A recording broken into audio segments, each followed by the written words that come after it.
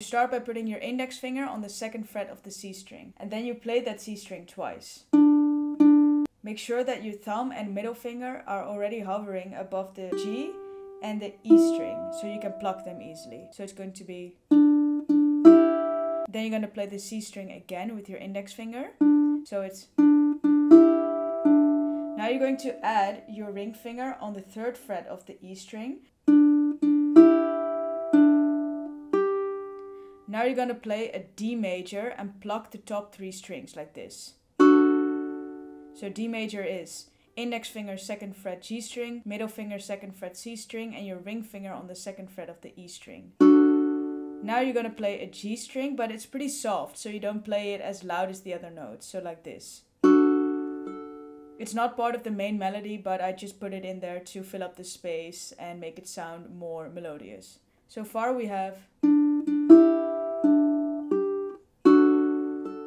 Now your middle finger is already positioned on the 2nd fret of the C string. So now you can just play the C string without doing anything. So you play that twice and then you take off your ring finger only. So not the other 2 fingers. And then you're going to pluck the G and the E again. Then you're going to go back to the C string and play the A string open. Keep these fingers on there again for some resonance. So in total you have...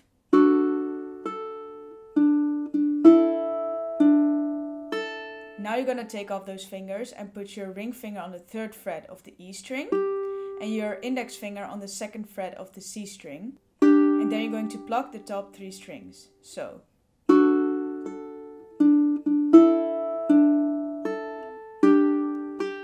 And then you're going to hit the G string. I played it very loudly so you can hear the string, but in reality you play this very soft. Again, to fill up space, to fill up void. In total you have...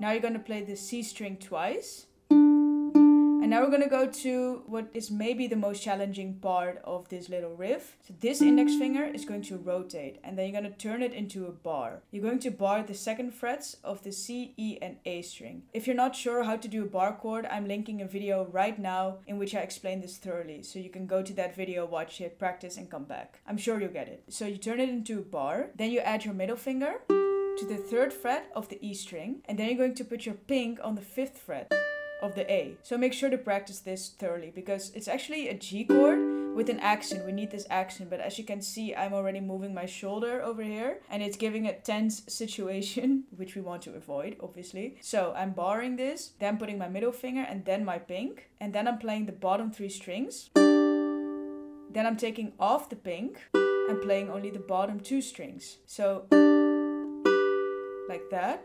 And then I'm playing the G string. And this time I'm playing the G string loudly because it's part of the melody. So happy birthday to... So you see it's part of the main melody. So we're going to play that just as loud as the other one. After you hit that open G string, this finger, the middle finger, which is currently on the 3rd fret of the E string, you're going to slide it to the 2nd fret of the same string. And with slide I don't mean this. I mean only sliding this finger. So you're not going to play this note and then slide. So... slide, and then you're going to play the top 3 strings. So in total it sounds like this. Now you're going to remove the middle finger and play the open E string. And this G string over here is just to fill up some resonance. So, but it's not necessary. You can also just leave it out. Now we're going to do a quick slide from the 2nd fret to the 3rd. I'm doing this slide with my pink because right after that I have to lay down a G, and it's easier to use my pink here because then I have my other 3 fingers free to immediately lay down the chord. If you're not familiar on slides or if you're not sure how to do them properly, I'm linking a video right now in which I show you how to perform a slide. It's a short video, you can watch it and then practice a few times and get back. So 2nd to 3rd, then you hit the 3rd fret of the A string again. So it's gonna be...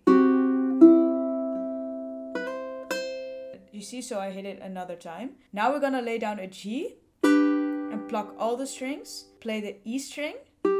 So it's happy birthday. Now we're gonna hit a D major and pluck all the strings. 2. And now we're gonna go back to the group we had before and pluck only the top 3 strings. So you can also leave your middle finger out. Personally, I prefer to just hit the whole G and then get my top 3 strings, because I just did it, so it's easier for me to come back to, but it's really up to you.